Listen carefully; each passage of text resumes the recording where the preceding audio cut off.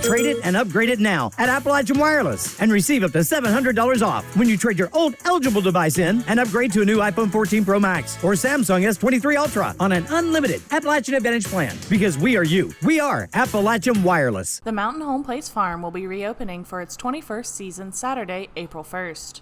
The farm is a recreation of a mid-18th century farming community and includes a one-room schoolhouse, a blacksmith shop, church, cabin, and barn. So the Mountain Homeplace Farm has been open since 1992.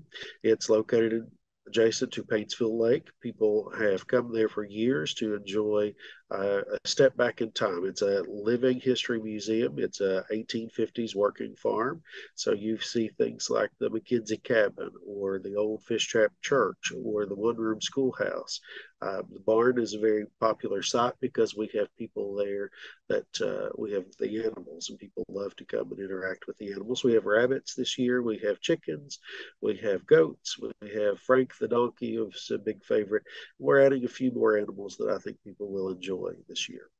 Tickets to the farm are $5 per person, and they will be hosting family-friendly events all summer. Some of the things that we have planned this year for the farm, of course, our very successful Fun on the Farm days are going to be going on. That'll be June, July, and August. We also have our second Saturday series that we are planning right now. So every second Saturday, there's going to be kids' activities on the farm on Saturday mornings. Those are going to be based around animal care, farming, history with the buildings, and tools and instruments that people would have used during that time.